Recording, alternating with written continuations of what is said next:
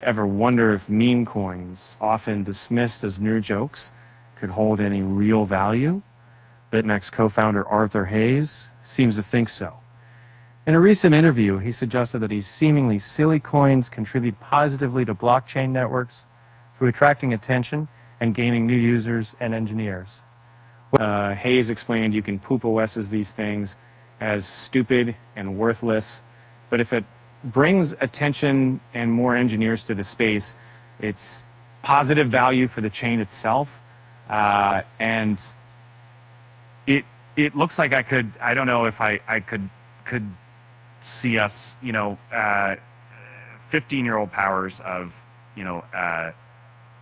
there's a small content. Solana experienced heightened network activity late last year due to a surge in meme coin interest, leading to numerous non-meme projects joining the platform soon after. Similarly, Bitcoin saw increased of network and developmental growth following a wave of BRC20 tokens and ordinals flooding the network.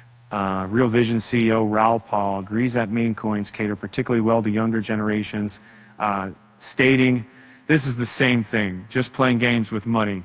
With upcoming projections such as Solana-based meme coin Doge Whale on the Las Vegas sphere, the trend doesn't appear to be slowing down anytime soon. However, not everyone shares this optimistic view of meme coins.